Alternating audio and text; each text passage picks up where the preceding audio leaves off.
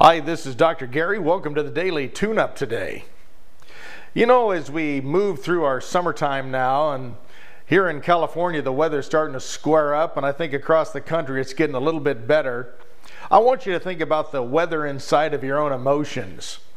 You know, we're the ones that's in control of our moods, our feelings, and not all of us, since we're human beings, are going to be perfect every day. I run into people all the time that are so concerned about having a bad day. It's like they're running from it.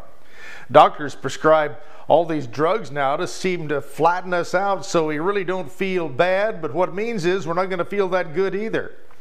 I think it's our responsibility to take care of our emotions in the most natural way we possibly can, and I'm not discounting the fact that sometimes we may require a little bit of prescription augmentation. However, most of the time it's usually diet and also attitude.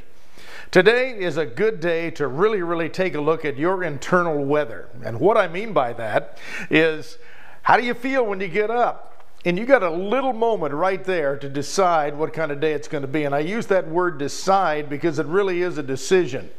Many times we really don't want to go to work, or we really are going to have to go do something we're not looking forward to. And we allow that to mess our day up because it's the way we're looking at it. Many times we leave the house in the morning having a fight with our spouse or our companion or our kids, and we let that ruin our day. If your character is so weak, you let something like that ruin your day, you require some work on yourself. And I suggest you start working on yourself today and make a decision. Nothing's going to ruin your day. You're going to decide right now, nothing will ruin it. You're going to allow yourself to grow through it. Anytime we get knocked off center by something, all that means is we're growing. We can't grow without a little bit of discomfort. And I have a rule of thumb: keep yourself a little bit uncomfortable all the time. That means you're constantly growing, you're constantly learning.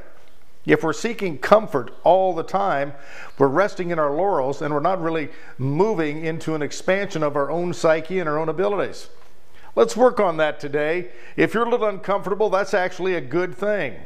However, too much discomfort is not a good thing either. It causes us to start stressing out. Let's find that balance.